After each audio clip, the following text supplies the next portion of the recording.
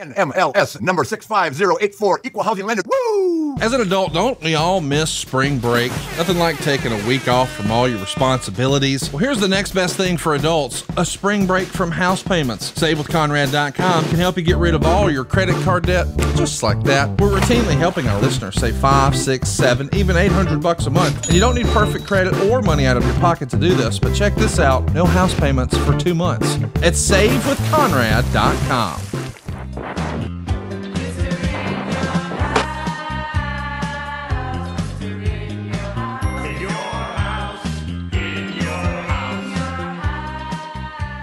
Hey, it's Conrad Thompson, and you're listening to Foley Is Pod. And of course, we couldn't do it without the Hall of Famer, the hardcore legend, Mr. Mick Foley. Mick, how are you, man? I was doing good until I see that my neck is now showing signs of aging. It's getting the, youthful. I'd say facially youthful, but other parts of my body are showing some signs of age. Well, it happens to all of us, but we're going to talk about the good times today. We're going to celebrate the life of Mr. Paul Bearer. Sadly, March 5th will be the 10-year anniversary of his passing. Gosh, I can't believe it's been 10 years. Wow. That has been a long time. He grew up, of course, William Moody. I think a lot of us first discovered Mr. Moody through his Percy Pringle III character. And then, of course, famously, he hit the big time with the WWF as Paul Bearer. But from the newsletters, it says William Moody, who grew up in Mobile, Alabama, was a lifelong wrestling fan. His entry into the business started when he was a teenager and shot photos at the matches for Gulf Coast Championship Wrestling. Ironically, his beginnings were similar to that of two of pro wrestling's other best managers of the era, Jim Cornette and Paul Heyman, who you hear in the background. They also started someone out. Is at the door. My animals are not happy with it.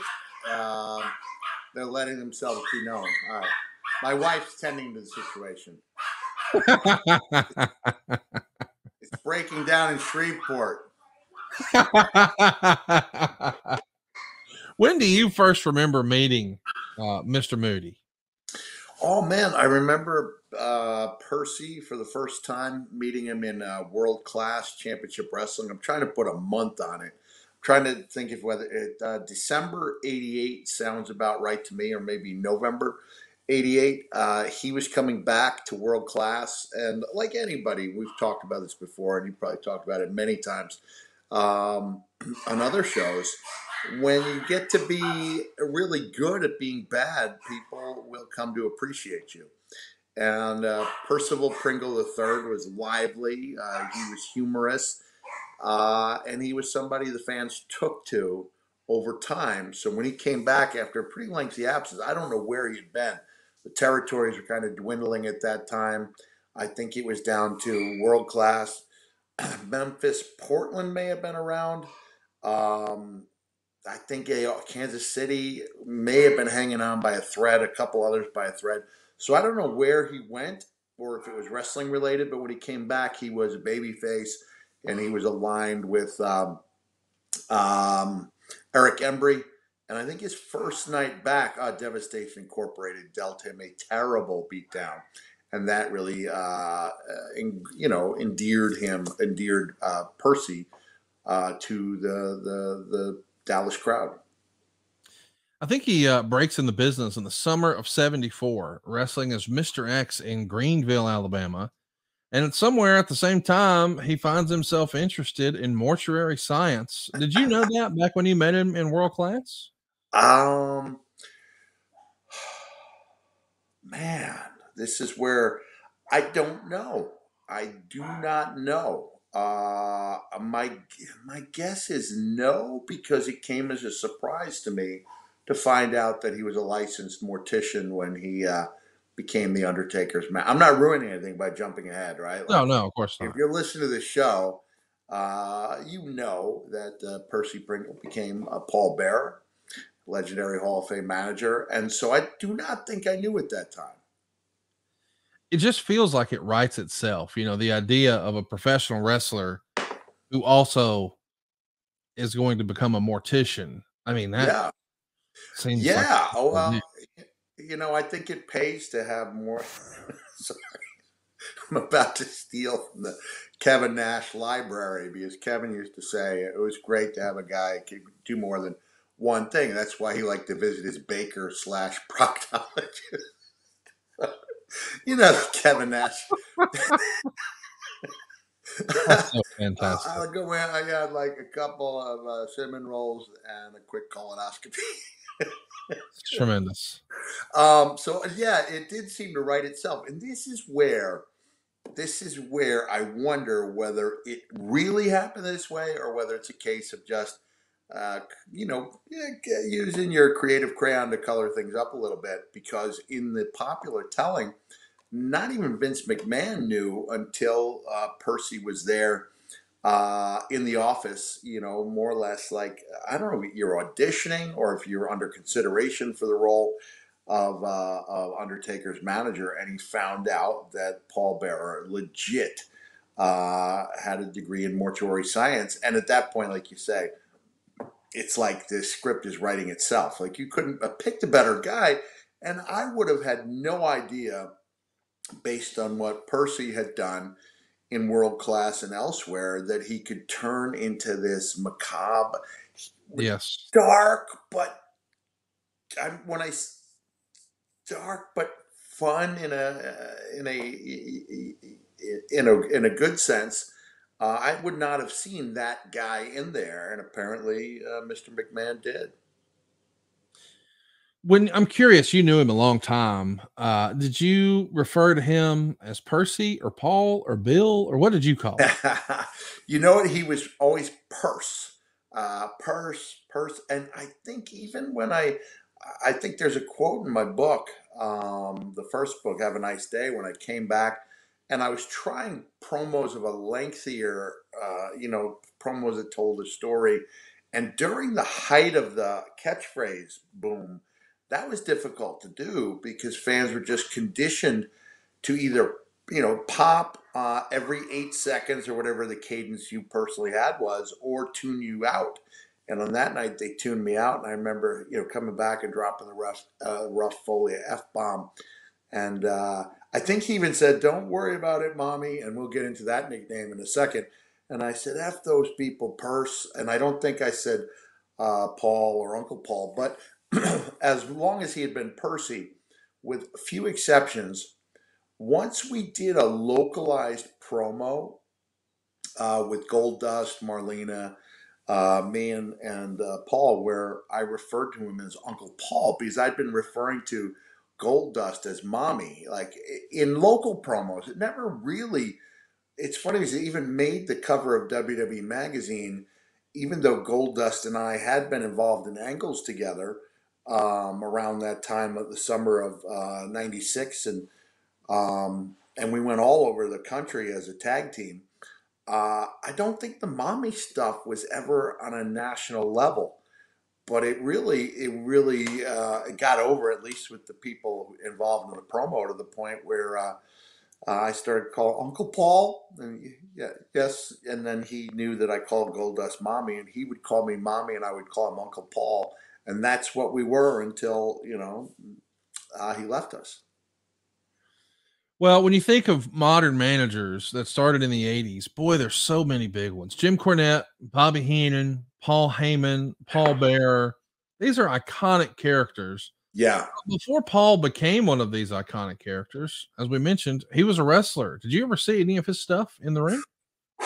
Well, I saw his stuff when I was about 18 feet above the ring in a You're right.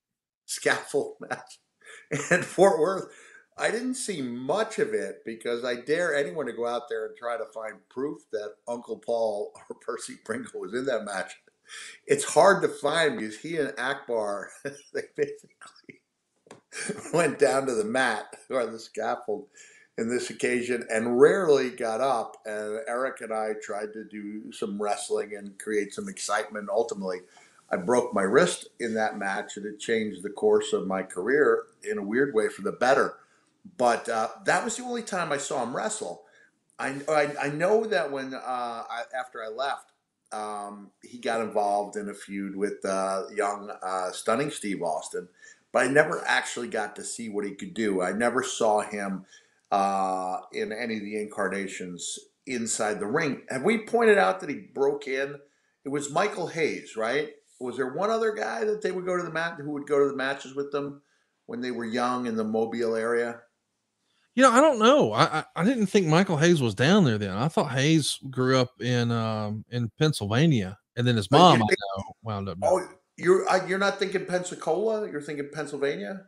I think he was Pensacola to start, and then wound up moving to Pensacola. Okay, because the legend has it that the two of them, along with I think one other wrestler who didn't make it, Hollywood John Tatum was the other Oh one. yeah, John Tatum was tight with Hayes. Yeah, Yeah, and I think they called themselves cousins. Whether there was a relationship or just a wrestling cousin, I don't know. wrestling But coach. I think the three of them grew up as fans attending matches together. We'll have to have a follow up just to see if that's true. He leaves the business after his first son is born in the summer of 1979, but he can't stay away. So Mr. Moody comes back in '84 and starts working for Championship Wrestling from Florida. He's going to be immediately paired with the main event heel at the time, Rick Rude. And he's even going to be ringside for Lex Luger's debut. And this, of course, is all as a manager. So when you think about, it's really kind of hard to even imagine guys who got out for 5 years and then come back and maybe in a different role because he's no longer a wrestler, he's a manager, but right away programmed with one of the top guys. That's pretty rare in wrestling to walk Yeah, away I and come think back. so. And I Oh, think as great of a worker as Rude became when he was younger and had or learned the art of the promo, Rude later went on to become an excellent promo guy as well. He needed something to make him that main event guy, and that appears to have been Percy Pringle III. well, he of course has his biggest success and biggest push there in World Class. He's managing Rick Rude there, but ultimately Rude is going to leave for Jim Crockett Promotions. But Percy stays put here in World Class, and he's going to play the ultimate spoiled rich kid, brat, whatever you want, against the Von Erichs. How good was Percy at getting heat in this character? Oh man, he was good. He was good. I never actually got to see Percy live, but I'm just going by the during that era. And the Von Erichs were a phenomenon, but unless you had to keep that phenomenon fresh because you were in a situation where they were in the Sportatorium every Friday night, every Saturday morning. Even Memphis was slightly different in that they were every Monday night, Mid South Coliseum, and then every Saturday morning in the TV studio. So it was a little different than it wasn't back to back days. The TV studio only held about 150 fans, whereas the Sportatorium for those Saturday morning tapings was putting about 1,500 people every Saturday morning and every Friday night. So you'd have about the same audience. This is how I recollect it. Actual figures may be a little different, but my recollection was that business was on the upswing, largely due to the Eric Embry babyface turn, which people really bought into. Eric Embry, strangely enough, with a great crew of baby faces, and we've talked about this in a previous episode, but you had Eric, you had Kerry, you had Jeff Jarrett, Gentleman Chris Adams, Brickhouse Brown, Jimmy Jack Funk turned babyface. You had a great babyface crew. Um, and but even prior to that, the Von Erichs were super hot, and they needed something to keep them in the ring every Friday night and every Saturday morning. So you had to hope that storylines connected, and I think the inclusion of Percy Pringle made sure they had a good connection rate. No doubt. He was fantastic at his job, and he's not just a manager. He's also working in the front office. He's going to even become a commentator. He's even going to help promote some of the house shows. Hey, he'd even work the merchandise stand and write the programs. He's sort of having a Bruce Pritchard-like experience where he's doing a little bit of everything. Is that the way you heard him talk about World Class? Yeah, because when I was in World Class, he would call some of the matches. I remember I had a really good Sportatorium match with Eric Embry.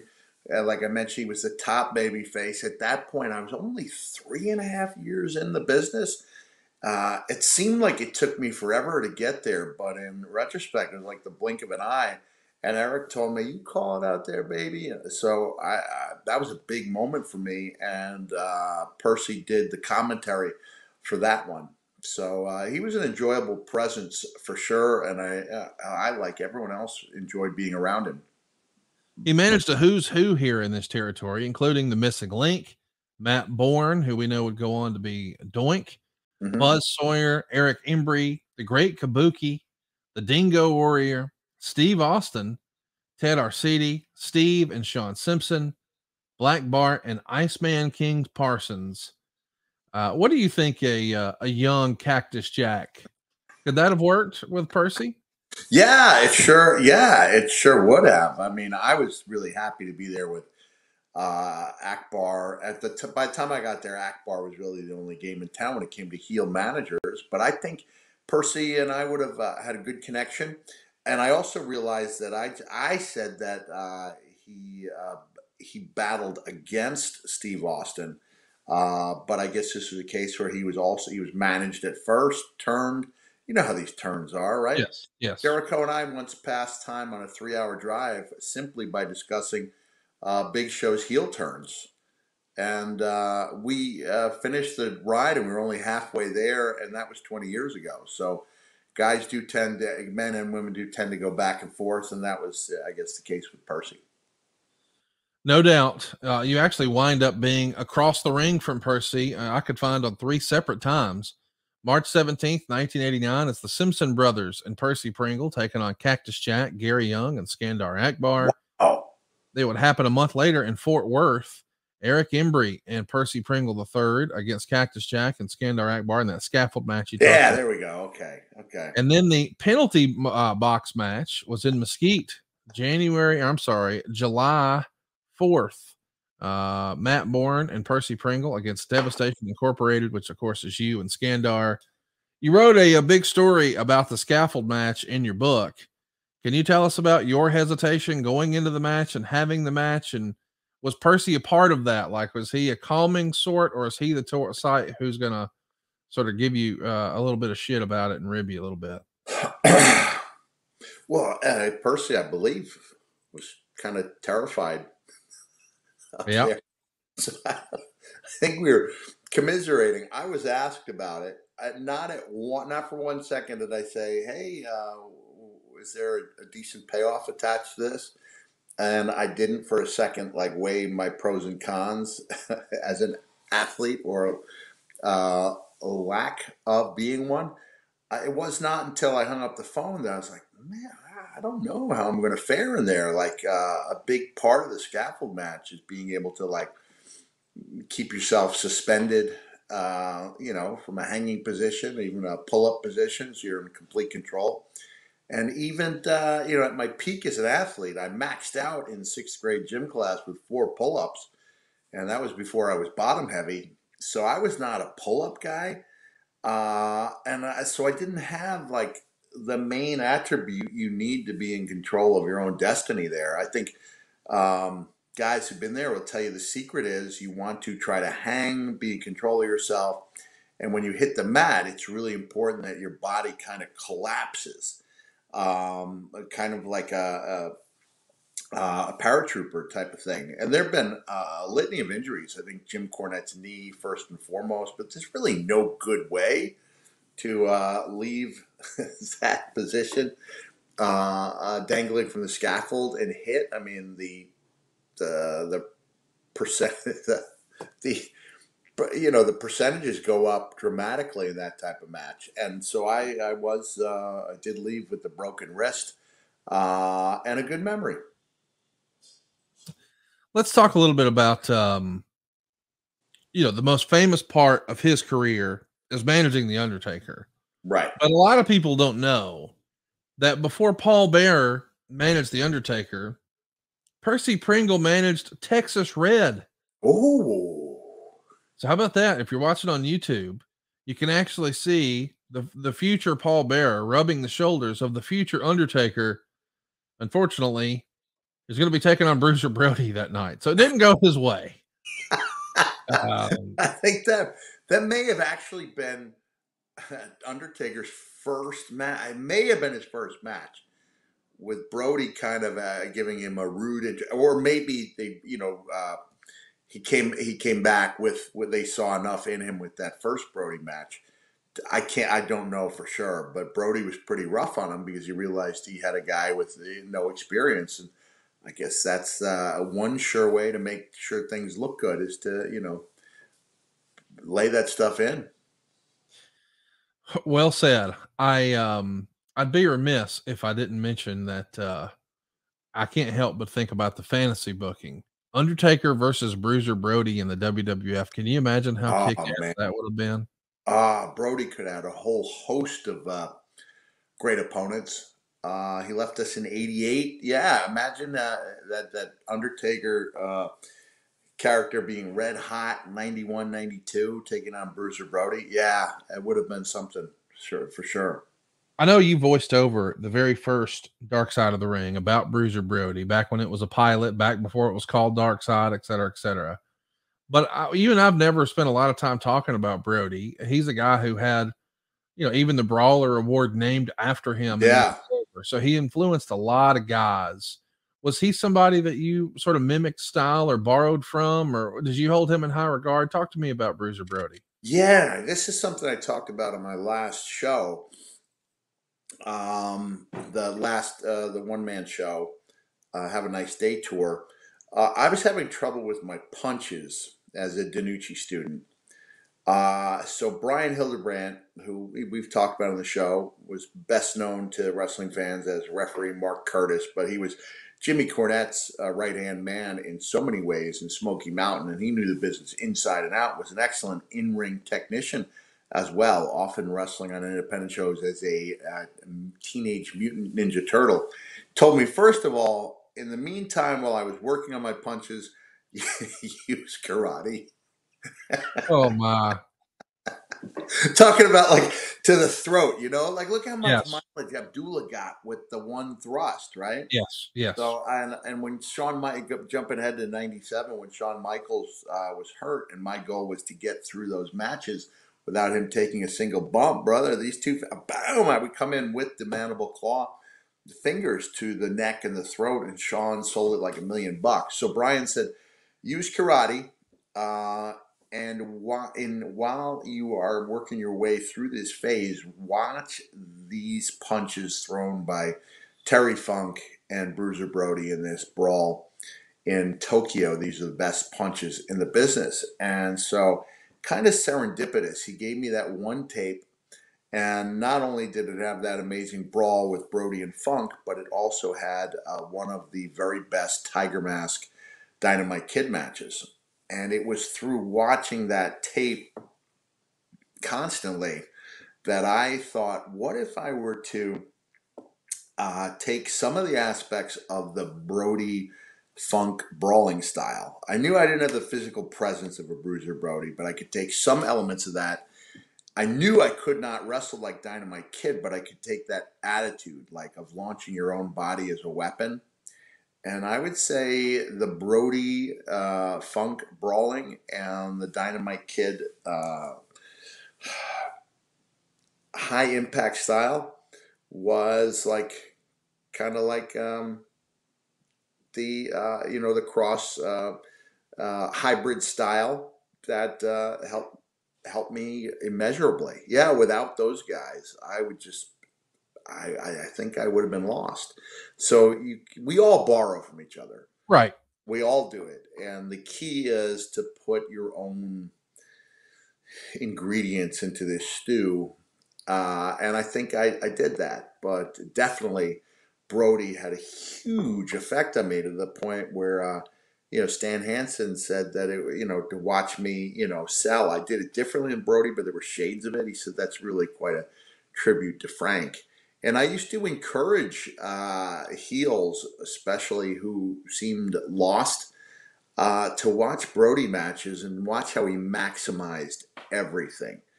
That he could get almost as big a reaction by going up to the top rope and not coming off as he would by coming off the top rope. And then that made the move off the top later in the match or in another match even more meaningful.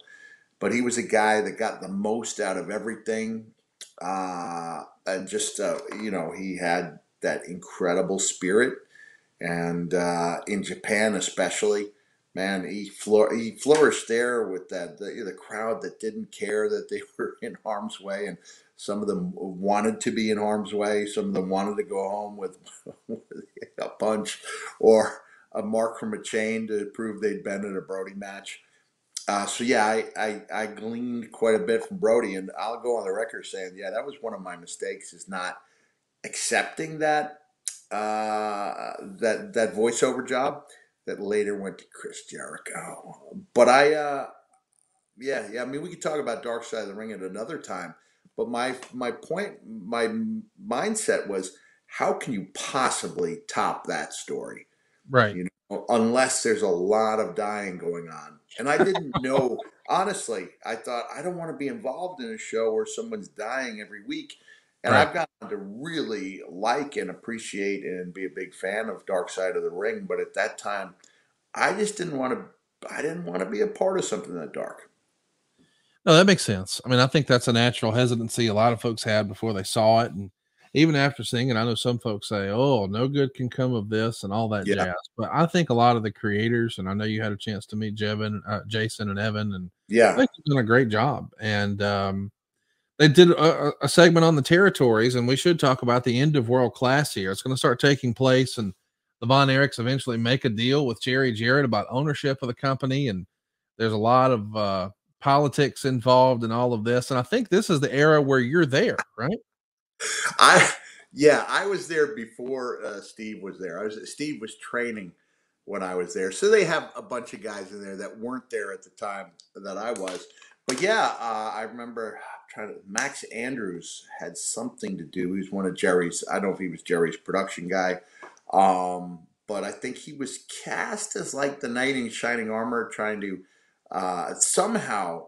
The story was told effectively enough that fans actually cheered when the world class banner was torn down by by Jarrett and Embry, and I think Percy was part of that. That might have even been the photo that you just put up there of the banner coming down, and they turned it to USWA. So as we speak, the last time I saw both you and Grillo was at Jerry's Yep. uh, service, and man, part of the reason have such a debt of gratitude to Jerry Jarrett is that he actually purchased World Class before I got there.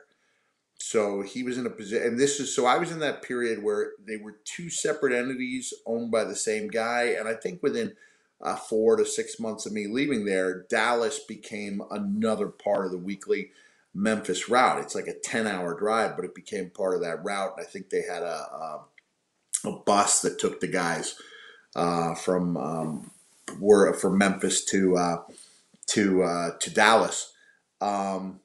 But Jerry brought me and Gary Young on board, and World Class was a new lease on life for me because I was really down. Wrestling business can be really tough on younger guys, especially I was a young man from the north coming into what was a southern territory, and I was kind of, I guess the feeling was, costing someone like Tojo Yamamoto bookings by being a new guy in there. So I wasn't, I spent a lot of time down because my first wrestling territory wasn't turning out to be what I hoped it would be.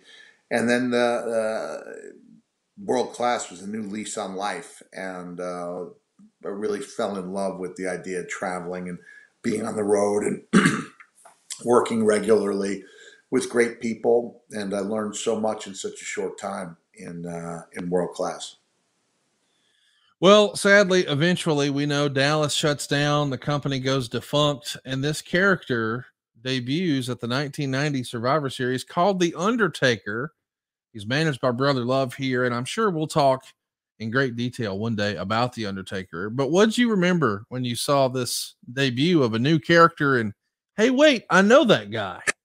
Now, hey, since we last did an episode, the rivalries episode of Mankind and Undertaker has aired on A&E. Have you seen it? It was fantastic. I loved it. Yeah, I'm pretty hard to please when it comes to my own stuff, and I was really happy with it. I think the only point of contention people could have is that it made the Hell in a Cell match look like a rematch of the Buried Alive match when it actually took place a year and a half later. It was its own separate angle and not a hot angle at all. You know, it was really a cold angle. But you've only got an hour to tell that story, and I think Right. more than any other rivalry, it's defined by that one match that sticks out in people's minds. And I was, man, it was so, Undertaker was so complimentary towards me, and you could see and, feel the mutual respect there. And so I told this story saying, I remember a friend of mine from University of Dallas who had met in my world class days told me that she had a nephew who was 8 or 9 years old. He was a huge fan, and I was going to be in that area of central Pennsylvania. So I stopped by to watch the pay-per-view at this family's home. And when The Undertaker debuted, I was aware on one level that he was the same guy that I used to travel with and split rooms with. But on another level, man, it wasn't him. It was like it was a new guy. Right. I don't know if I've ever, had that reaction to an arrival of a new character that had previously been known under another name. And it was man, it was just incredible. That was such a winning hand. He came in and he was decimating, established talent over talent. And if there's a case, ever a textbook way to make somebody in one night, I mean, that's just the first building block, but it's an important one. That was something that night. Can you give me in a nutshell the reason why the Brother Love Undertaker marriage was so? When we say marriage, it was wrestle speak for partnership. Why didn't that last longer? Why did Vince feel like they needed somebody else for that position? I think Bruce wanted to come off the road and wanted to work out of the office more. Okay, and So that if turned out to be good for everyone. I love Brother Love, but I don't know if that was a great fit. Uh, I think they liked the contrast of, a lot of times you do have at a funeral service some sort of pastor type figure who does some speaking, and they like maybe the contrast of white and black. And I get that. But ultimately, we know it's not long for this world. It only lasts about 6 weeks. And then we see a new character debut. It's Percy Pringle, but now he's got dark hair and he's called Paul Bearer. And listen, as a name, it's a little silly, it's a little tongue in cheek, but boy, it just works with an Undertaker character, it doesn't it? it does. Now, I've never been a big fan of the of the names, the Isaac Yankum from Yes. Decatur, Illinois. This was, to me, the exception that proved the rule. Paul Bearer, and it worked. It, we understood that this is a guy who's got dark circles painted under his eyes, right? Like they don't even look like real bags, but it worked. On paper, maybe it shouldn't have, but it was exemplary in its execution. I mean, hopefully you're taking a look at our YouTube version of the show because we've got some really fantastic photos here that complement the story. The name, a little silly, but it works. But more importantly, now you see two guys that you knew pretty well on WWF TV. How happy were you to see these guys paired together and working for the WWF? I mean, that's the big time. Loved it to the point where I had one of my ultimate markout moments. You've never heard me refer derisively to anybody as a mark, right? No, I don't think it's good to insult people who love what we do by calling them names. right, I don't think that's healthy. Um, so the only time I use the term mark or mark out is towards myself, right. when I turn 100% into a fan. In the Santa world, we call it a Santa moment. In wrestling, we call it a mark out moment. And I would say this qualifies because so in 1990, I would have been 25 years old. I'm in world class, and I see the hearse that the Undertaker and Paul Bearer used to actually be driven in a hearse for some period of time. I don't know how regular it was. I don't know how long the period lasted, but I see this hearse going through the drive-through at McDonald's. At which point I get out of my car, proceed to chase the hearse, and I'm knocking on the door like I'm a prepubescent David Cassidy fan in 1971. I'm like, it's me, it's Cactus Jack. And they rolled down the window and we talked for a couple minutes. And then I saw him again saw them both again in 96. But man, that character had me hook, line, and sinker. I was such a big fan of it and never would have guessed back then that I would go on to have my most famous moments with both of them. Who would have thought, man? And when you think about them as a pair, as a duo, that might be the best combination of wrestler manager of the 90s, no? Well, you have to remember that Cactus Jack and Barbarian are in that mix too. That's peas and carrots. We did some good skits. Yeah. Yeah, it really was an iconic duo. Man, I think you could throw Corny and the Midnights in there, Paulie and a couple of his guys. But I think if you asked fans, in the casual to diehard realm, on the extreme end of diehard fans, they might have other answers. But I think casual to diehard, beginning of diehard, I think they would pick Paul Bearer and Undertaker as the most iconic duo. What do you think helped make him stand out so much? I mean, he definitely has a different look, right? He's not, doesn't look like Percy anymore. Now he's got the white foundation on, so he looks very, very pale, and he's got the dark circles under his eyes, and he's doing a different voice at times, and it's a pretty drastic change from the Percy character. Yeah, but I also think, guys like Bobby Heenan, he would get very involved in the matches and do a lot of physical stuff. Percy almost rarely does, and when he does, there's almost like a comedic element to it. Right? Yeah. Look, this should not have worked. I'm going back to say how much I loved it, but how on paper it should not have worked. It's not the tail end. It's in the era of the vocations. Like Kevin Nash says, a guy he wasn't a character. He was a thing. He was a job. He was a vocation. Vocation. So Paul Bearer is a funeral manager. He's using the name that usually doesn't get over and usually personally irks me. By the way, how much character is that piece of wrapped furniture in the corner giving to this camera shot? I thought it was a piece of art, and I don't know what you rich people do. I was like, that looks like art or something. I got to repeat the question, please. Well, we're just talking about how it's a different presentation, and it's almost a little comedy when he does get involved physically. It's different from what the company's doing. There's a comedic element that probably helped with the longevity. Paul, at that point, less was more when it came to hearing from The Undertaker. He kept that aura of mystery all around him. Paul Bearer did the talking. Sometimes it was funny. And then it was juxtaposed with the very serious nature of what The Undertaker did inside the ring. He would only break character when we got to be 10,000 miles from the United States. And that was only in the period of time when the internet was in its infancy. There was no YouTube.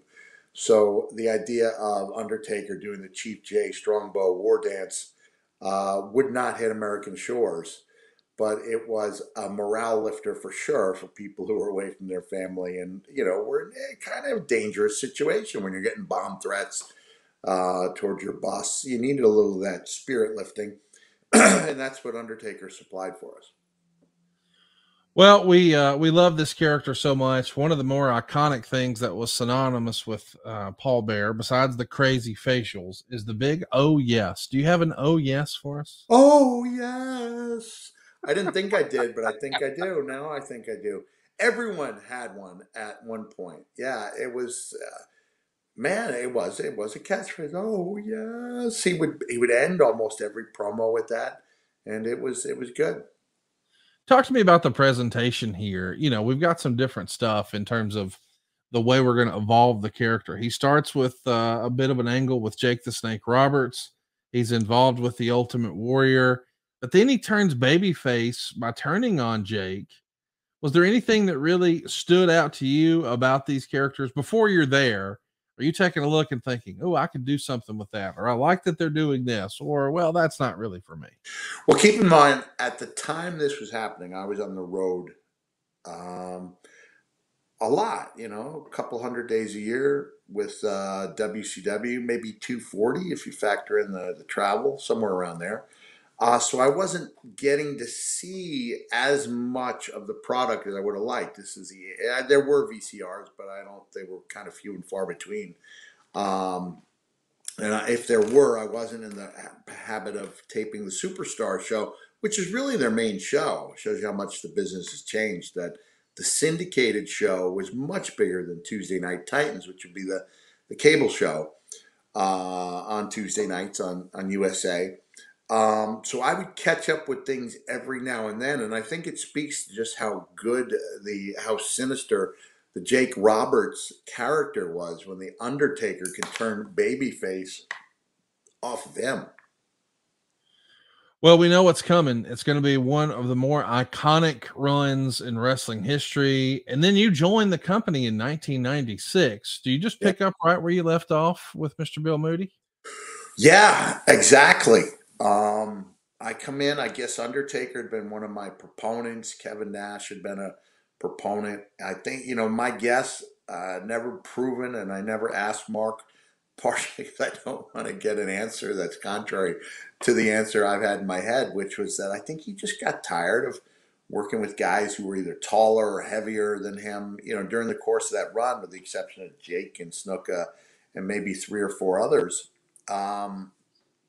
Up until, there was only, the streak wasn't even a streak then. It was only 6 people, but he had been featured with guys like Bundy, Kamala, Giant Gonzalez. So if they weren't taller than him, they were bigger in girth than him. And I think he felt like he had more left in the tank. And I think that was about the time that he started shifting gears. So one of the clips they showed with Mankind and Undertaker was Undertaker really bringing the offense. And the commentary was that I don't think we've ever seen Undertaker move this fast. So he was ready for a transition. And so even though I know these guys, it is strange that they are those characters, if that makes sense. They are the guys I spent time with on the road in previous incarnations, but it's almost like they're different people. But I did, the friendships picked up right away. And we didn't even mention that I actually babysat Paul Bearer's children on 2 or 3 occasions when I was in World Class. I think I overheard him saying that he was wishing that he and his wife Diane could just have a night out, and I volunteered my babysitting services, and I was excellent. I think I took them to the movies on at least 1 occasion, and I've got that going for me. Very few superstars can say maybe no other superstar can say they babysat Paul Bearer's children. We've talked a lot about the Undertaker and your run when you first came into the company, but we haven't spent a lot of time talking about Paul's transition as a character from managing the Undertaker for 6 years here to now he's going to be managing you. Right. Do you think at the time Paul was worried about his spot or how this pairing with you and a new talent could work? Because he's been enjoying a lot of success with the Undertaker, and I could see how guys would be careful about, what does this mean for my spot? Do you think he had any concerns like that? Well, let's just pause for a moment, because it appears to me in this photo, if you concentrate long enough, that there is a deltoid muscle to be found. And I see it. the baby makings of a bicep cap. So that's a good look for me. And a good look. Let me just say this, Mick. If you keep that up, one day you could look as good as Bo Dallas. Almost as good as Bo Dallas. Almost as good as Bo Dallas. That's my son, Mickey Foley, for the uninitiated. Seeing Dad in a rare shirtless selfie pose, I thought he was asleep. Told me if I kept working on it, I could look almost as good as Bo Dallas.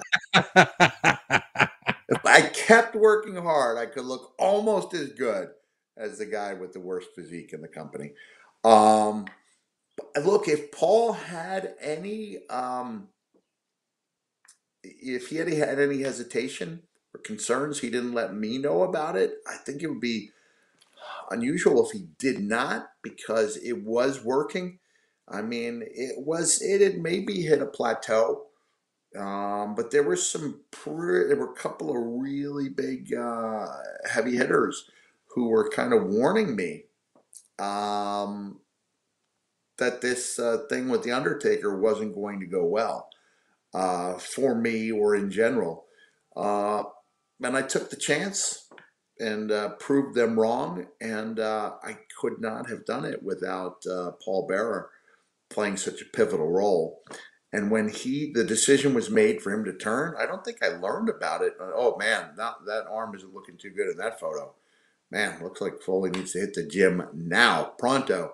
But when he turned on the Undertaker, man, it was heavy, and it was very meaningful. And I felt in a real way that like we were off to the races, and this was clearly a sign that the company was behind me when they have Paul Bear did some of his best work against the Undertaker, not only with me but with Kane, and Kane and I teamed up for a while. And I'm really proud that there was just the three of us that he managed. It was Undertaker, it was Kane, it was Paul Bearer. And man, can I skip ahead to? I mean, I Yeah, have. please do. We know from the onset it's been 15 years since we lost Paul Bearer. And when I got the news and found out that the service was going to be in Montgomery, I checked the flights. And man, it was like $1,400 one way. I was in Indianapolis, um, and man, there's a lot of money. And so I checked my rental car, and the rental car was only like an additional $30 to drop in Mobile, as opposed, or maybe to drive on back. I was living in the Florida I don't know where the heck I was living at that time. It made financial sense, and I turned on the GPS, and it said something like eight 800 miles or 700 miles. And I got in the car. I only had 3 CDs, and I made it there, and I was so glad that Glenn was there, Taker was there. So the three guys that he managed were all there to pay their respects. And I could see a few of the old timers trying to hit up Undertaker for an appearance at Cauliflower Alley Club. And we conferenced, and I decided to take one for the team, and that I would be the guy to represent the trio and go out there to Vegas and honor Uncle Paul with an award. Probably more your speed than Undertaker's speed. Fair to say. Yeah, yeah, for sure. But again, it was really nice to see. I think it makes his managerial career remarkable for only managing three guys as that character, and that all three of us stayed pretty tight with him until the end. Go out of your way to check out our SummerSlam 96 episode. That's where we talk about the heel turn, where Mr. Paul Bearer is going to join Mick Foley as Mankind. We also covered him being in the shark cage above the ring at Survivor Series 96. And he even manages both you and Vader for a short-lived tag team run before the big babyface turn. How did Vader get along with Paul, with Mr. Moody? I don't remember. Honestly, I don't remember. Man, isn't that a shame? But how short-lived was it? Was he in our corner when we did at WrestleMania 97? He was, yes. Okay. Man, it's, we've talked a little bit in the past, but these amazing memories, and that you were only able to hold on to the things that really worked or really didn't. So I think that I'm in the majority with wrestlers who remember things that went terribly wrong and things that went wonderfully right. And if you don't have a recollection, it's a sign that it was okay. Um, so the fact that I didn't even know that means it was okay. It wasn't a disaster. The Vader Mankind pairing never really had the payoff it could have if they'd gone back to the ear. For those of you who don't know, there we go. That happened in a match with Vader. We could have played off that, but I, I'm sorry. I guess it was okay, but like you said, it was short lived. Well, he's an invaluable part of your run here. And there's even an idea that we should mention here that didn't happen, but apparently it was an idea that was floated by Jim Cornette for a story between you, Sable, and Mark Marrow at WrestleMania. What do you think that would have looked like? Oh man, yeah, Jimmy threw it my way. I don't remember if it was the execution that I was envious of Mark, and he'd come in with the first contract, and I think he'd signed like within a week of when I signed for nothing more than the opportunity. And man, I used that as fuel, and I know Steve Austin did too. I've since I've apologized to Mark for making him the bad guy in my head for doing nothing more than what anyone else would have done. And he's an amazing man who has inspired so many people with his talks. He's one of the best lecturers in the entire country. And Sable was red hot. Like, we probably could have made it work. We probably could have made it work. And I don't know.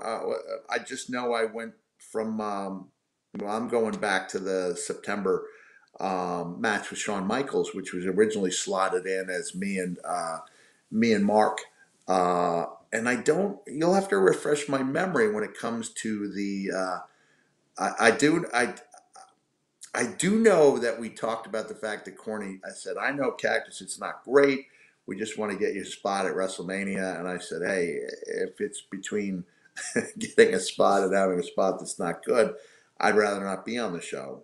And that's still the way I felt. I still feel like, you get to create your own WrestleMania moments. I was the only guy that ever pointed, after I won a match, I would point to the fast lane sign. I love that. I would point to, in your house sign. Okay. Tremendous. I love you. What a great line. Well, we know that eventually you guys get put back together.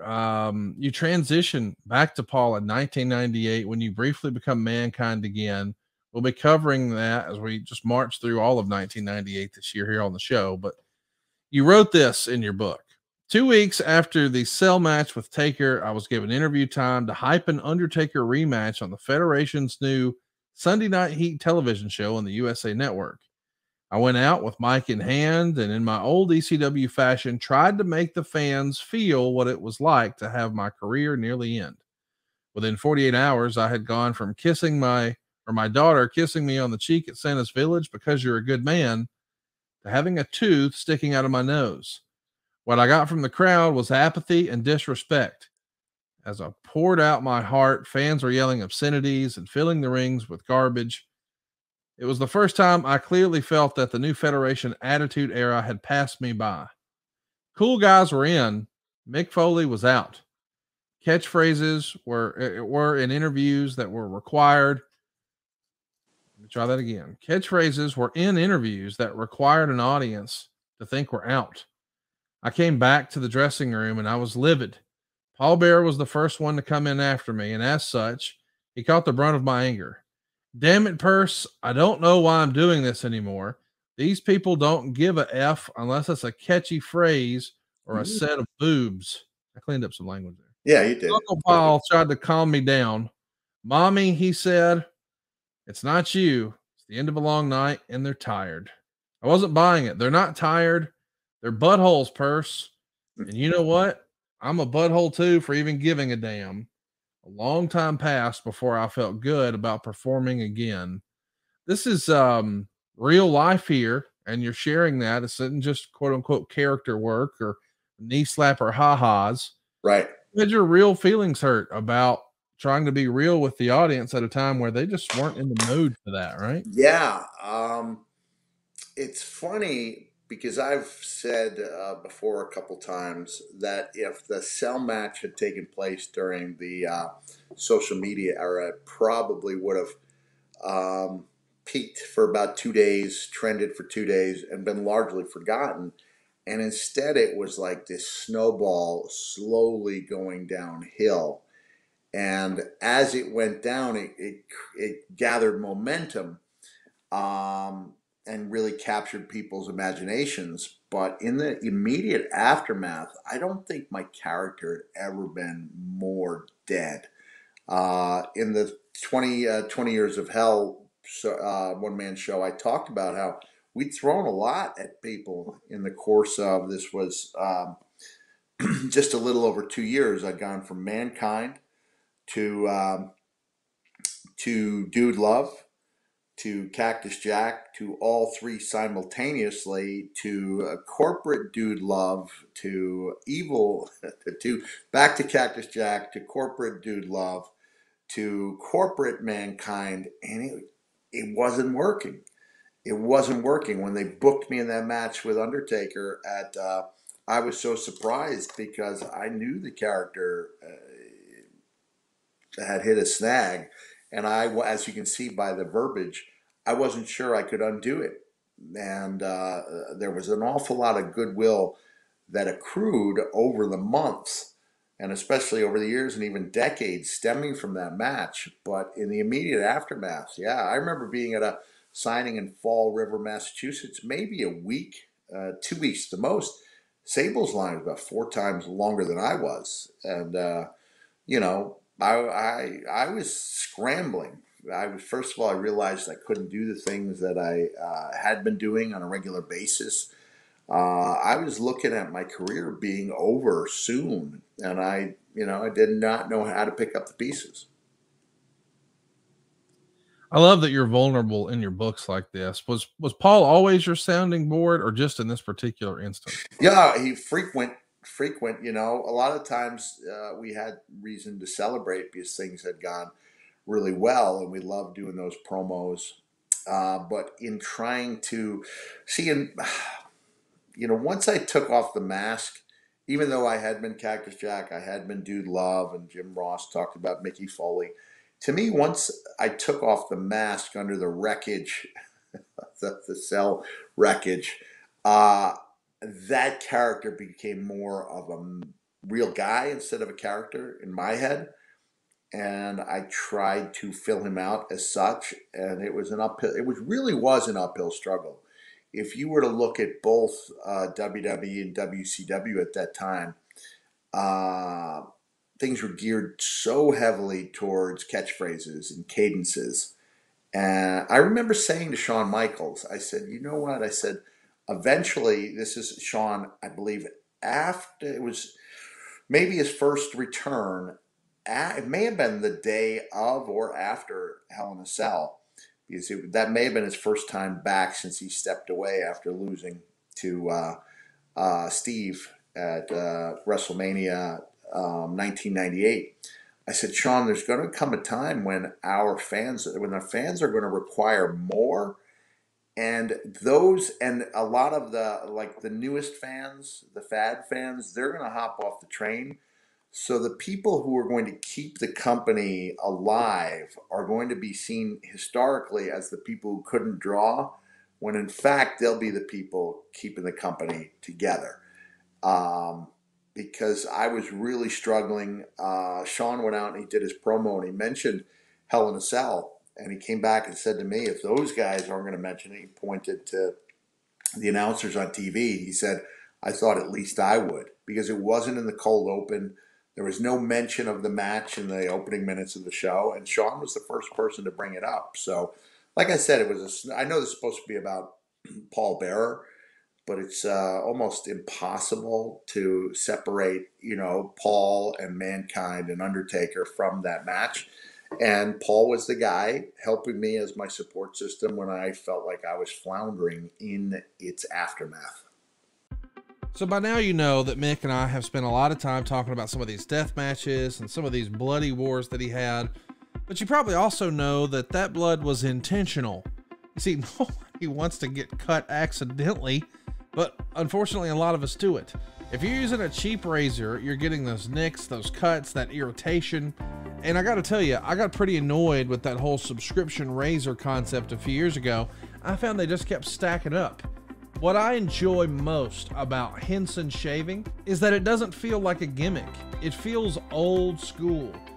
Seriously, just the actual blade handle itself. Dude, it's metal. It's not some cheap piece of plastic that's gonna break on you or frustrate you. This is like, I mean, I'm not saying it's gonna last a lifetime, but it feels substantial. It feels like something our grandparents would have used. And at the same time, man, you get a whole pack of these straight razors. Dude, this is old school. But here's what's cool about it, and here's why I believe that you gotta meet Henson Shaving. They're a family-owned aerospace parts manufacturer that's made parts for the International Space Station and the Mars rover. And now they're bringing that same technology and engineering to your shaving experience. You see, I've learned that razor blades are like diving boards. The longer the board, the more the wobble. The more the wobble, well, the more nicks, the more cuts, the more scrapes. You see, a bad shave isn't a blade problem, it's an extension problem. So by using aerospace grade CNC machines, Henson makes razors that extend just 0.0013 inches, which is less than the thickness of a human hair. That means a secure and stable blade with a vibration-free shave. It's also got a clog-free design. You see, this razor has built-in channels to evacuate the hair and cream, which makes clogging virtually impossible. Seriously, Henson Shaving wants the best razor, not the best razor business. Let me explain. There's no plastic. There's no subscriptions. There's no proprietary blades. There's no planned obsolescence. The Henson razor works with standard old-school dual-age blades, but it gives you that new age, that new school tech. I mean, dude, these folks have made stuff for space. You darn right they can make stuff for your face. And once you own a Henson razor, it's only like $3 to $5 a year to replace the blades. I'm a big believer in this. I was overwhelmed with the value. Seriously, you're gonna get more blades than you can imagine.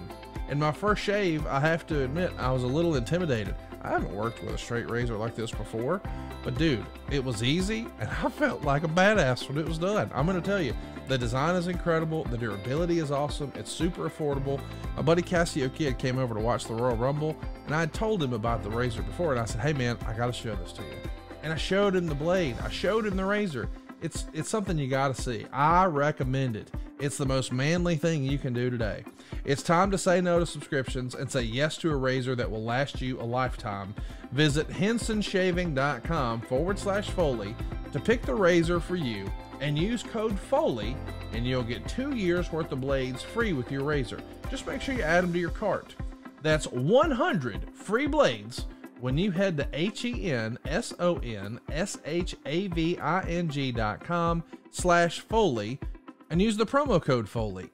hensonshaving.com/Foley. So listen, let's talk about what's next here for you guys. But before we talk about, you know, your travels once you guys are back together in 1998, I do want to know, you know, when it comes to bouncing ideas off of someone, I get venting frustration, but creatively, would Paul help you with creative? Would you bet, hey, what about this? What do you think about that? Is that something you could do with Paul? Yeah.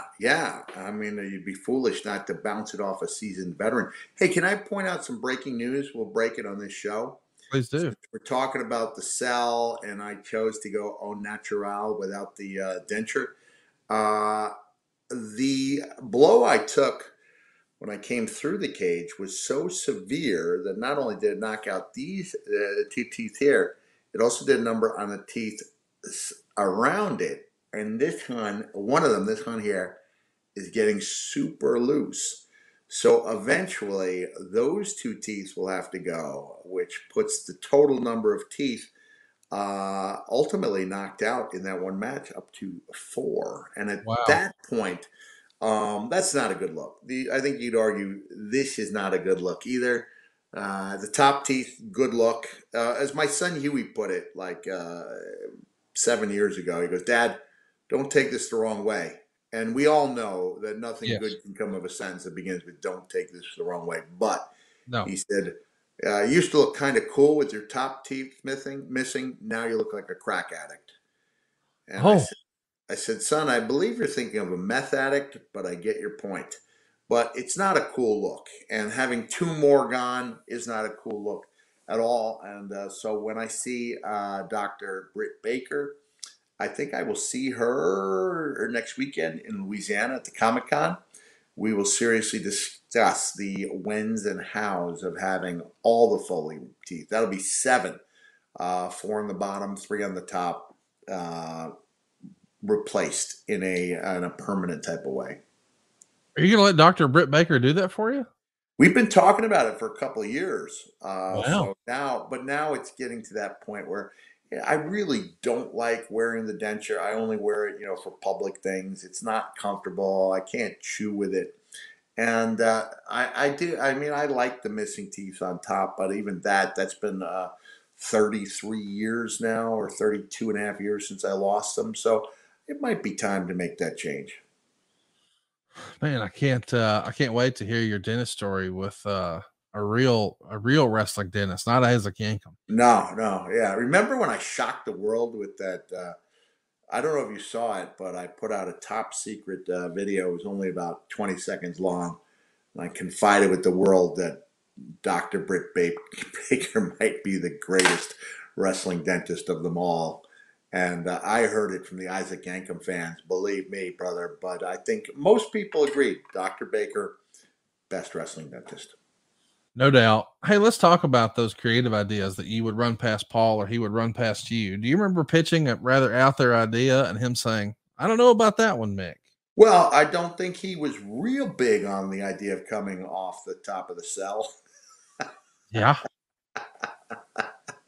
But you have a great promo guy, a very different type of promo than I did, but still a guy who clearly knows how to get over with a crowd, and he's seeing me struggle. And I think his advice was, keep going. Don't become the catchphrase guy. Don't become what it is you hate. Stick with it. Like, you're going to win out in the end. And that was some really valuable feedback, because I did end up having, some of my best promos in the months and years that followed that. Let's talk a little bit about the Scranton shows. I think you had a fun story with Paul there at the Scranton show. There's a reason why WWE has not been back to the Scranton CYS. It's a Catholic Youth Center.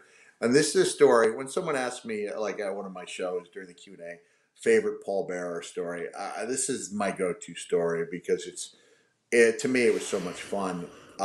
Jack Lanza was the agent. I think they call them producers now, but they used to be known as agents. And he knew the CYS was really concerned about the Attitude Era and the language. So he went around to just about every WWE superstar and Al Snow. Oh my, listen to you. Hey, can we, next time I bring that up, I'll give you the Iggy and you guys can put a rim shot in post, Yep. Okay? Grillo will have one of those ready. And Al Snow, and warn them about the language, but he didn't go to me because Mankind didn't use any bad language. And we get out there. Scranton CYS was a great venue as far as atmosphere, but it was 2,000, 2,500 seaters, so it wasn't a great show for financial restitution. But we all had fun. The very first time I went to the CYS, I heard Davey Boy laughing. He was like holding his mouth. He was laughing so hard, and I saw he was laughing at was Owen kind of putting on a show for the fans, crossing the ring in like 3 giant steps. And I was so baffled because Owen was so awful, and I knew he was a great worker. And then I see Davey Boy laughing, and I can drop an F-bomb if it's said in Davey's accent, right? Yes, please do. He's too much. He's too fucking much, And I look in there, and Owen was putting on a show. So it was the type of place you could have some fun. Just a great atmosphere for, I don't know if any independents run it or not, or maybe they've had their fill because of my decision to delve across that bridge to the bad language land. Billy Gunn and Road Dogg were the tag team champions, I think. And they did there, ladies and gentlemen, boys and girls of all ages, D-Generation X probably means to you. tag team champions of the world. And then Billy goes, if you're not down with that, we got 2 words for you. And he held the microphone out, because 2,500 people saying suck it is so much better than one person saying suck it. Yes. And as soon as he said it, I reacted he literally to those words. And I got on the microphone and proceeded to say the word suck it in every conceivable way. I was going, Uncle Paul, I don't want to suck it. Please don't make me suck it. And it was just a succession of suck it, suck it, suck it. And when we got back to the after the show, Jack Lanza, his head was down. He was shaking his head, and he said, "We will never be welcome in the CYS again." And as far as I know, we never have. And I was the guy who cost us that building. Oh my. Yep. So that was it. Please don't make me suck it. I don't want to suck it. Now a new shirt. You can check that out in our shirt store. Please No, don't make me please. suck it. No.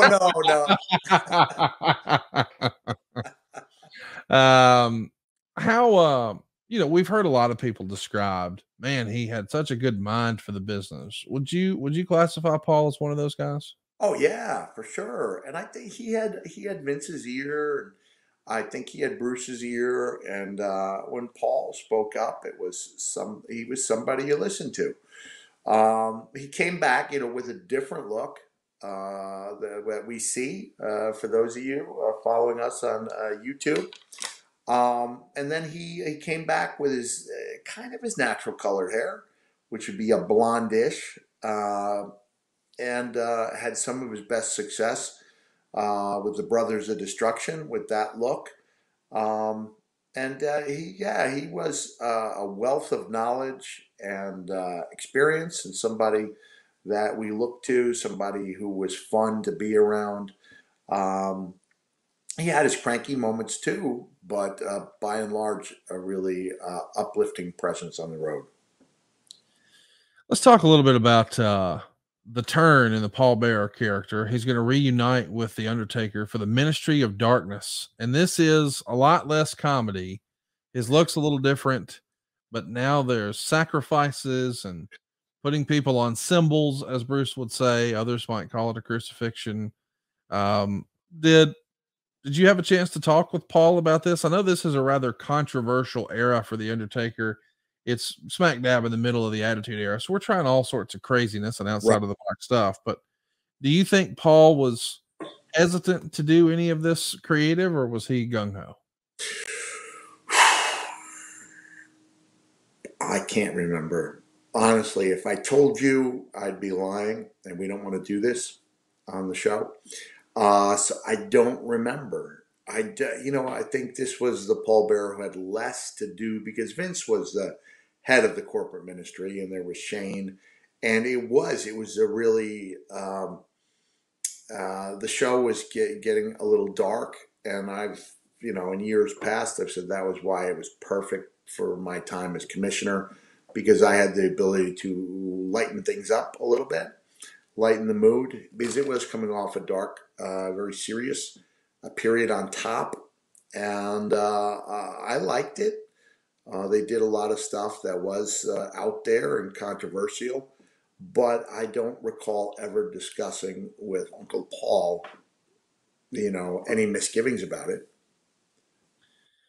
Let's talk a little bit about the character shift, because it's more than just the Undertaker's got a different character. He's not going to be with maybe that little hint of comedy anymore. Do you think he enjoyed this version of Paul Bearer as much as the OG, or not as much? Probably not. Yeah. I mean, I know I wouldn't have, Right. but I think, when you've been around a while, you realize it's a marathon, not a sprint. You take the hand you're dealt and you do the best you can with it. And I think that's what he did with this character. He knew he'd have another day to be more flamboyant and more verbal. And I think he just realized this was part of the journey. And also, I think if you're being realistic, you realize that there are not many managers anymore. And that you do the best with the hand you're dealt.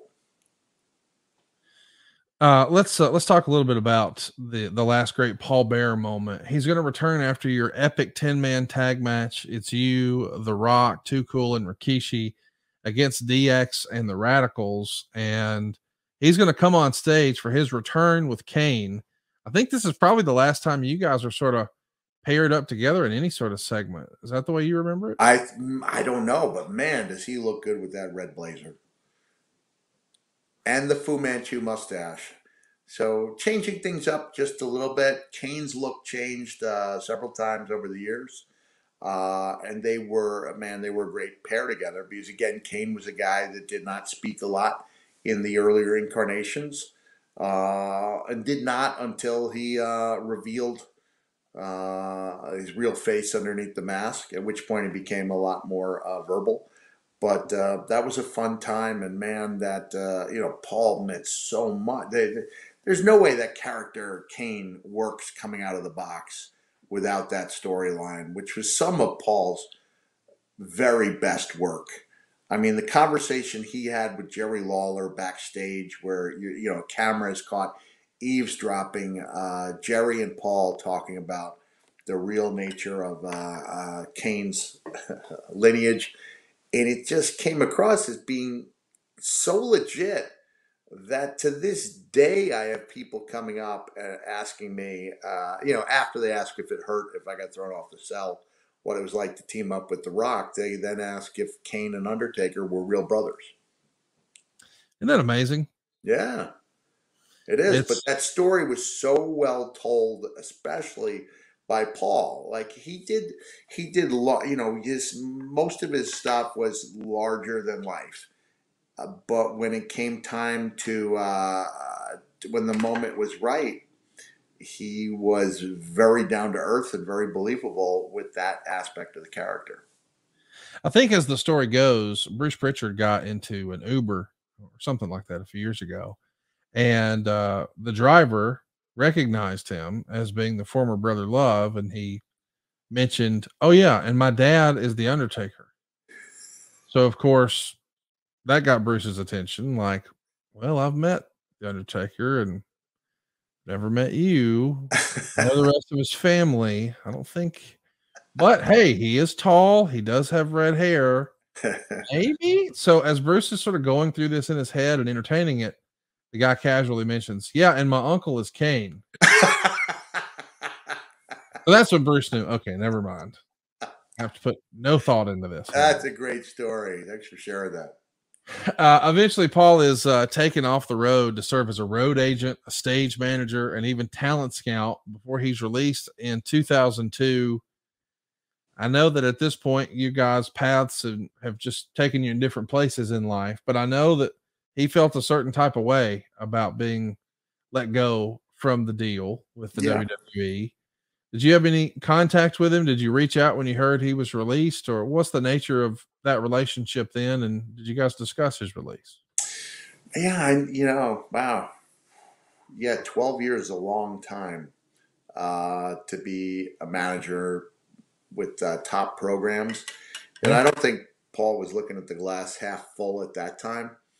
I do remember, he gave an interview where he said, "All that glitters is not gold, my friend." But with that being said, we all jump at the opportunity to come back. If someone tells me their pulse doesn't quicken when they see the 203 area code Right. up on their phone, to this day, it's just like a visceral reaction. I don't know if visceral is the right word there, but it is Gets the blood going. Yeah, it does. And he would come back. So I'm getting my years mixed up here. We did keep in touch. He did come to see me when I was in Mobile with TNA. So we remained good friends. I think if Paul had known that he would come back in a major way, and that, oh my God, that his death would be a big part of the build of CM Punk and Undertaker, that he might have seen things differently. Now, it's hard to say, how someone would want their character treated after they're gone.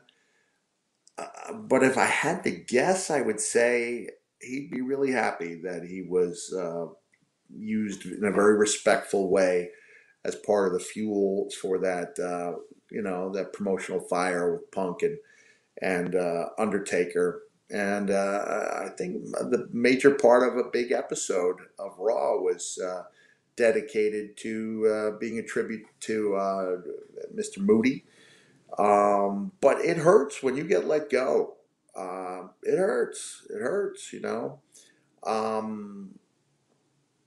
So the independent scene was not then what it is now.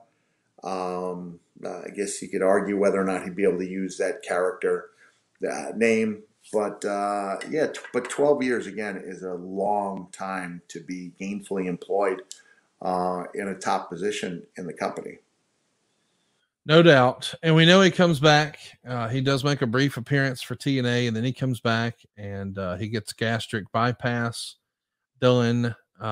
He's even going to be a part of WrestleMania 20. He's going to be in the Undertaker's corner for his match with Kane. And I'm sure for Paul to get one more shot like this and get one more WrestleMania payday and to be on the grand stage, he had to be thrilled with this. You were a part of WrestleMania 20. Oh, yeah. I was, teamed up. I can't remember the guy's name. The Rock. Yeah, that's it. With The Rock to take on Evolution. And just 2 years later, he's back in a major way and would later come back again several times before we lost him.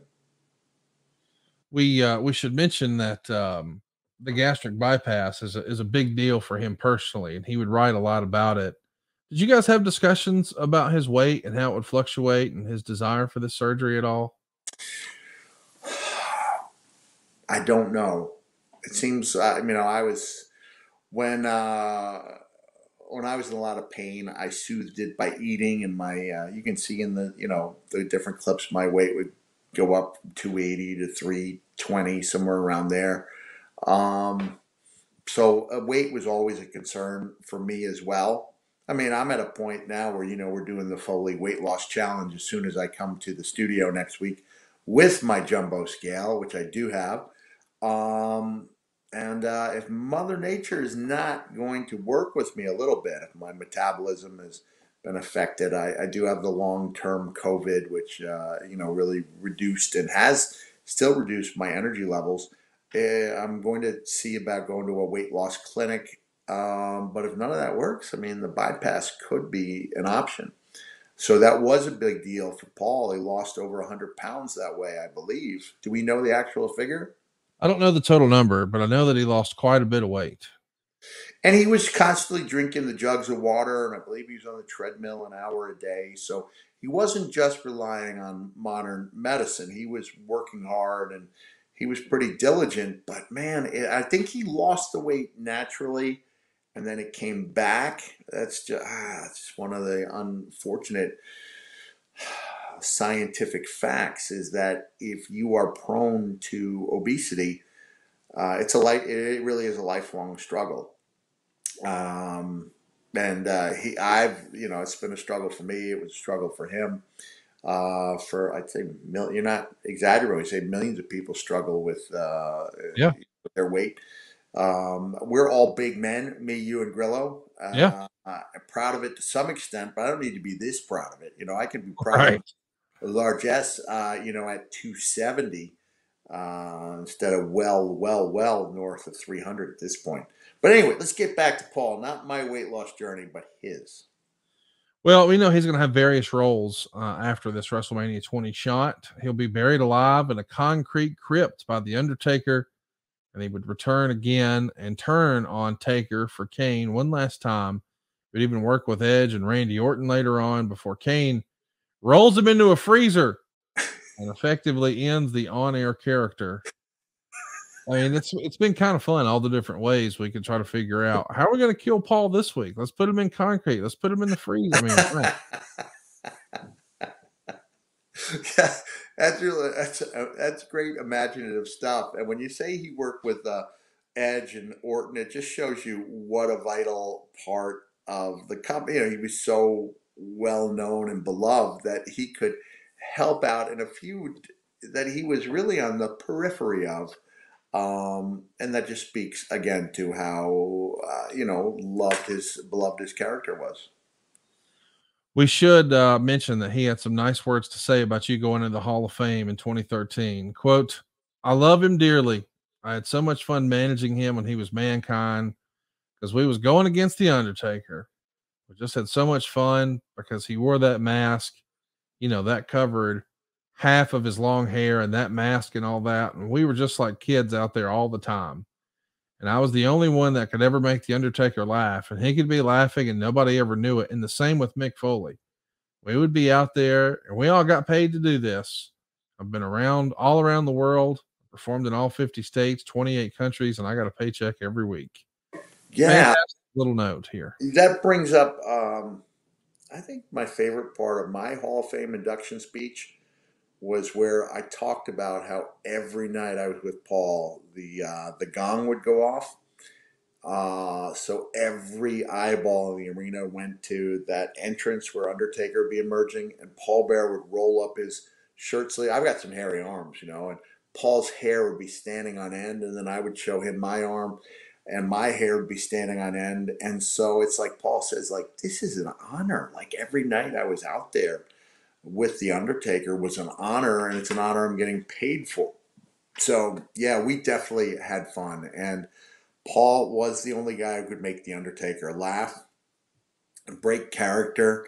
I don't know if we're allowed to talk about the C word, cucumber, here. I don't know. Yeah, we are. Bruce has talked about it. Go ahead. Yeah, I can say I was witness to it, and it's true. Darn true. Yeah, I couldn't figure out what Paul was doing because he wasn't talking on the way to the ring. And the reason he wasn't talking is he had a slice of cucumber on his tongue.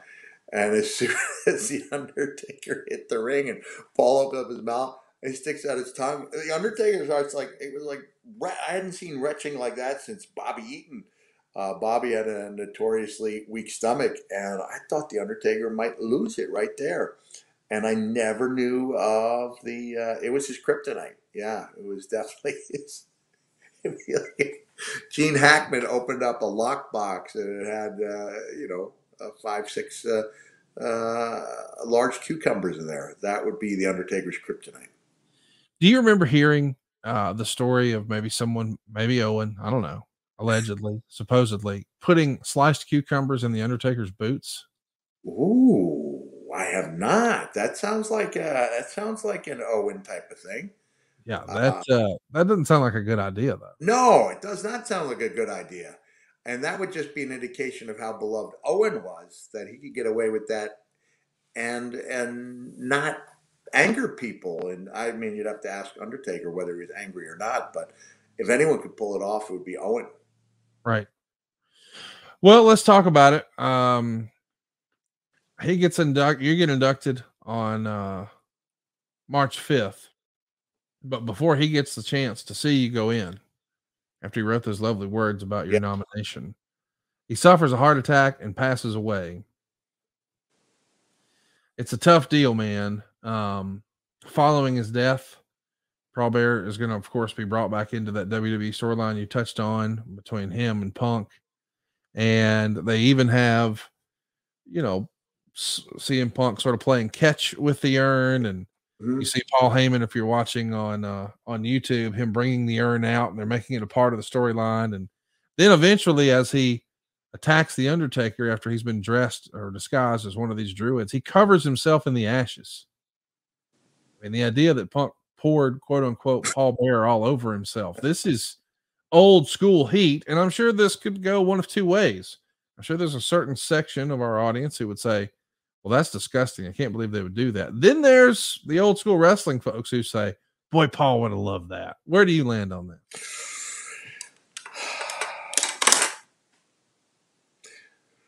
The fact that I have to deliberate about it is not a good sign.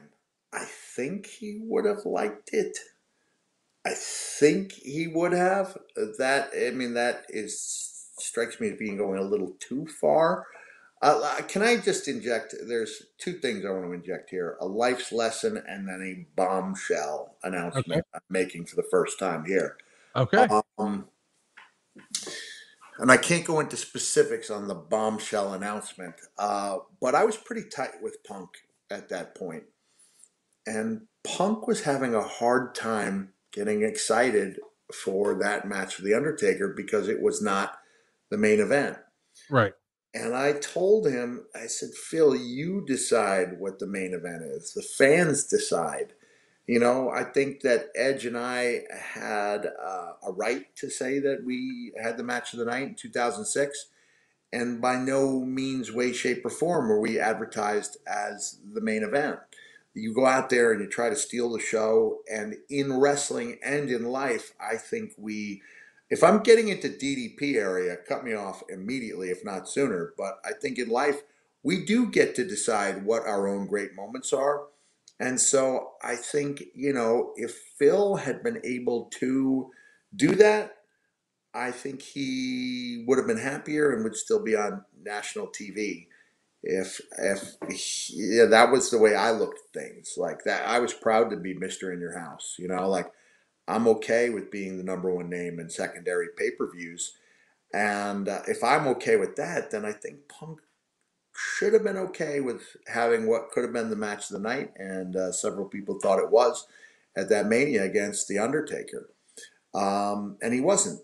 And that's a shame. So I think there's a cautionary tale there. The bombshell announcement. You ready for this? I'm ready.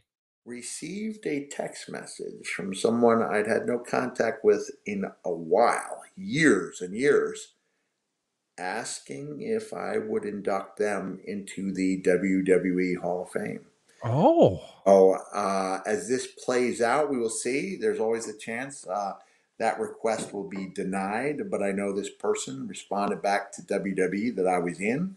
And as of this moment, I'm counting on being there at the Hall of Fame to induct this person. I'm not going to tell you who it is, but we will all find out together, or if it's Ixnade, I'll let you know at that juncture in time. I'll let you know after the Hall of Fame who it was that asked me, but it was a day maker for sure. Someone who had many different options and asked me. So I was really flattered, readily accepted. And we will see how that comes to pass, if it comes to pass. Well, I've got a few guesses. Can't wait to hear the news. Ultimately, you land on Paul would have liked the Ash angle, or Paul wouldn't have.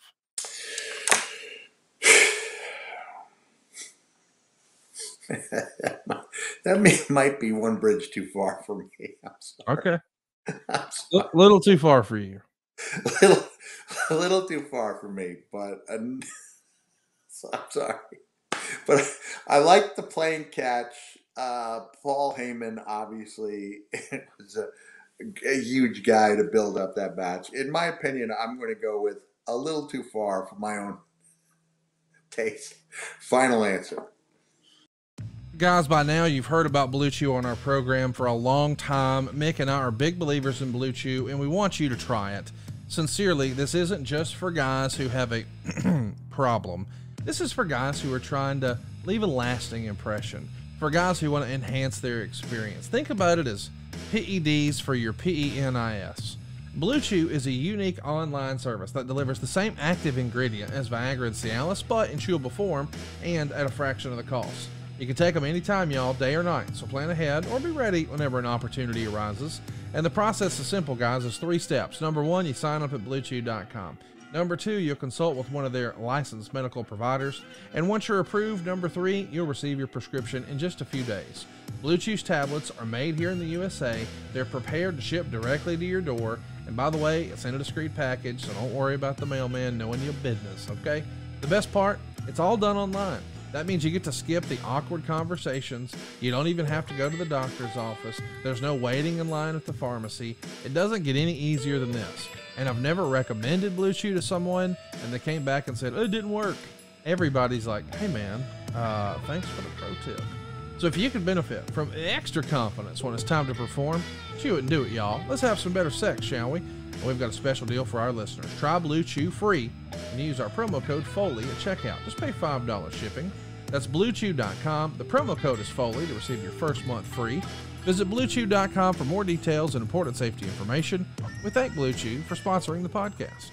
We know that just 1 year after the whole Ash angle, the year where you got to go into the Hall of Fame, the next year, Paul took his rightful place in the WWE Hall of Fame, and he was, of course, inducted by his sons, as you see there, if you're watching along with us here on YouTube. Let's do some questions here. Let's try to end on a lighter note here. Sorry about that. A wrestling historian says, do you think the Mankind-Paul Bearer relationship could have lasted longer, or did it end at the right time? I think it ended just when it should have, because my character was going through transitions and would not have lent itself as well to having Uncle Paul there with me. But he was invaluable, and I think it lasted exactly as long as it should have. Here's one. Do you think Percy would have loved to help out Mick Foley Claus at Christmas time during your special visits? I don't know. I don't see Percy as like the jolly elf type. I'm sure he would have joined me here and there, but I wasn't really, I did a lot of stuff around Christmas, but it was not until 2012 when I'd worn the red suit, in Iraq and Afghanistan. And I'm not saying that just to brag about visiting our service members, although I did visit our service members and I was proud to wear the red suit, but I was just a guy in a suit and a wig and a beard. I didn't dedicate myself until 2012. It's hard to say. I've never had another WWE superstar accompany me. There's the Young Rock episode, based in fact, but I wasn't, and I guess I was kind of Santa there, but I was Santa with a mask. Clearly, Mankind dressed up as Santa. So I would say I don't actually see that happening, but that's an interesting question. Here's one from Andrew Moss. He says, Paul is definitely on the Mount Rushmore of managers. What modern day wrestler do you feel Paul would be a perfect manager for? Oh man. Karrion Kross. That hits Wow. Scarlet, but I'm thinking still going with the kind of mystical feeling. Could have been an asset to a lot of people. I'm trying to think of that perfect fit. We haven't really seen the likes of anybody like The Undertaker. No. But we saw over, during this episode alone, even if you were not a student of Paul Bearer's career, that he went through many incarnations and he was really good in all of them. I think the classic Paul Bearer was probably the one we all loved the most. But yeah, he would probably be lending a hand, if not behind the scenes, then on the air to someone. And I'll give some thought. But the fact that Karrion Kross was my first pick means it was probably the right pick. Yeah, I would have never even thought of that since he has Scarlet, but yeah, that could work. I totally see that. Yeah. Here's one from Johnny. In Mick's opinion, what was the funniest rib Paul ever did to Mick or another wrestler? Is it the cucumber, or do you have? I think the cucumber, because I had no idea about the Undertaker's one weakness. So that was probably that was probably my favorite moment in ring with Uncle Paul. And there's nothing funny about the hair standing on end, but that was my favorite moment, and we got to do that every night for months.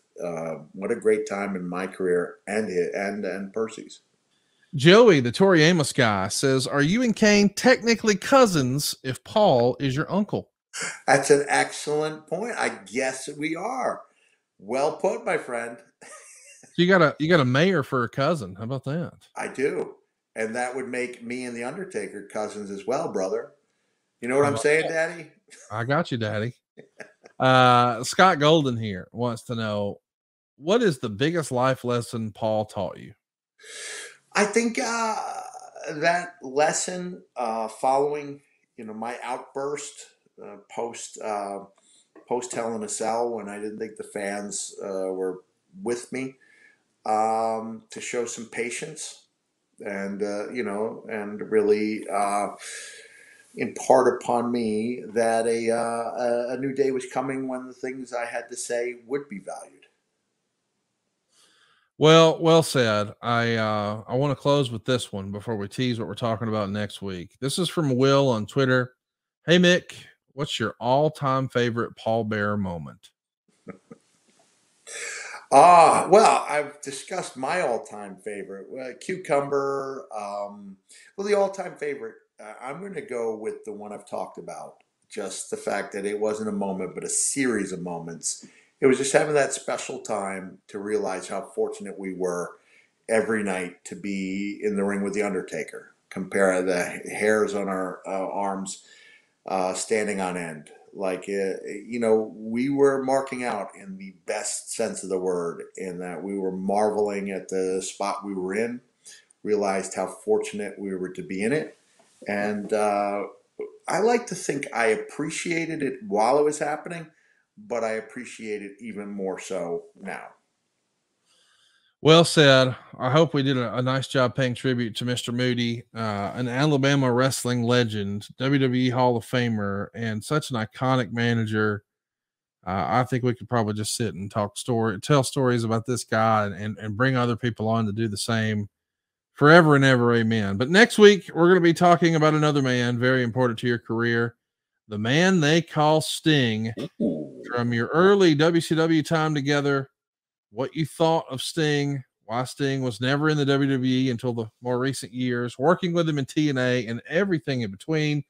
Of course, you get all these pods early and ad-free over at adfreeshows.com. We're talking more than a dozen of your favorite wrestling podcasts, What? starting at just $9. Oh, You can man. enjoy the first week with us completely free. Sign up for a free trial. Hey, Get a look, taste. look, can I tell you something? Just last Please night, do. I joined Hallmark Movies Now. So for like the $8 a month, I get to watch all the Hallmark movies I want instead of paying $3.99 a clip. And I think when you make that investment in your own enjoyment, it's something you'll be happy about. I can't recommend it enough. Adfreeshows.com. Get a free trial today at adfreeshows.com. There you'll see incredible new bonus content, including a watch along of the classic Flair Steamboat match that started it all, the Chi-Town Rumble. Jim Ross will watch that one alongside you. Kurt Angle will watch his match with Cody Rhodes when Cody first walked away from the WWE. It's the only time they hooked up, and it happened outside of a WWE ring.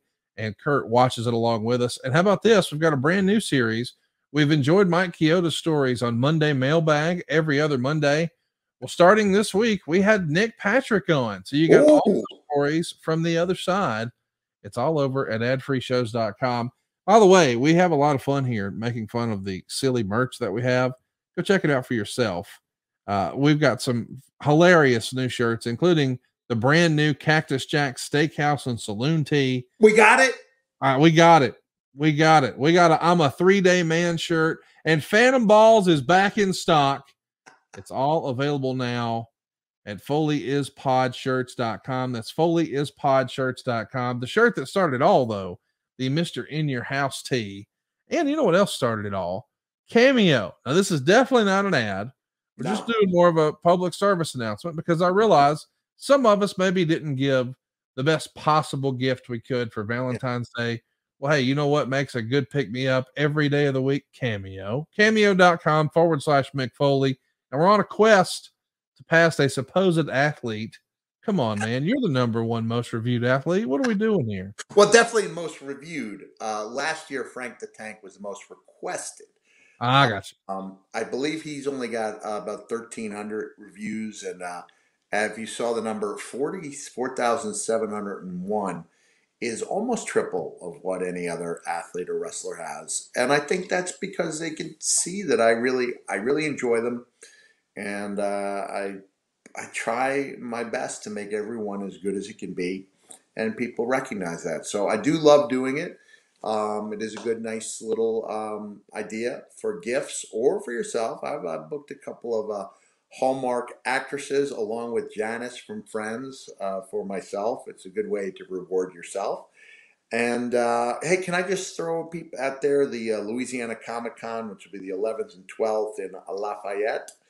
And then the 24th through the 26th, I'm in the Richmond Comic Con and WrestleCon. And those are you can go to realmickfoley.com to check out upcoming dates. And before I go, I want to thank everyone who's made the decision to listen to us. I appreciate that. I know there's a lot of other games in town, and I appreciate you choosing ours. Thanks so much for tuning in for Foley Is Pod. We greatly appreciate it. The best way to follow the show is on social at Foley Is Pod on Twitter, Instagram, and Facebook. But man, if you haven't seen the show, you don't know what you're missing. Go check it out. FoleyOnYouTube.com. That's FoleyOnYouTube.com. It's a totally different look than everything else we do on our podcast network here. We think you'll dig it. It's FoleyOnYouTube.com. Next week, man, Sting. That should be a good show, no? I think so. One of the biggest people in my entire career. And be happy to talk about our times together. We'll be talking about the man called Sting next week, right here on Foley Is Pod. Yeah. Hey guys, Tony Schiavone. Need to call a timeout real quick. Wanted to tell your listeners what I've been telling What Happened When listeners for a while now about all the cool things happening over on adfreeshows.com. An all-new edition of The Insiders is here, as Conrad sits down with former WWE exec John Filippelli, who discusses his transition from the world of sports to pro wrestling, and his ultimate transition out of the company. Every take was getting worse than the one before it. I said, you got to stop. You got to stop this. You got to calm down. Stop. Calm down. Stop yelling at people. Take it easy. Tell them exactly what you want, and we'll get through it. Which is, I have done 100 times since, and I would do 100 times more. Yes. But that was Vince McMahon, and you don't do that to Vince McMahon, particularly in front or around Other people. Yeah. That was my mistake. I mean, if you want to call it a mistake, although I would do it, I've done it since, and I would do it again. Referee Nick Patrick is answering your questions every other Monday on our new mailbag series. When Hall and Nash was there, he was great workers, so they could had psychology. But they were cool. And a lot of people liked them, They were selling merch, And Hogan had heat. He had actually more heat than them. They had heat, but a lot of people liked them because they were cool. I was like the only real character that they was calling NWO all the time that everybody hated. Everybody wanted to see me get. It worked, They had, Saturday and Friday. Yeah, and so it worked, Tony and Conrad have taken their shenanigans in front of a live studio audience as they sat down live with Ad-Free Shows members. Hey, did you ever pet Jake's snake? No, never did. I had a chance to in Chicago, but it was way too big and out of my league. What's the right size snake for you? One that just coils up and leaves me alone. Yeah. Have you ever oranged a Cassidy before? Orange to Cassidy? Yeah. Would that be with one of those juicers, the juice machine, or you just squeeze it until all the juice comes out of it? Yeah, it runs down your leg or his leg. You gotta be specific here with your dumbass questions here, Cassio. That's just a small taste of what we got waiting for you. With 4 levels to choose from, see for yourself why Ad-Free Shows is the best value in wrestling today. Sign up now at adfreeshows.com.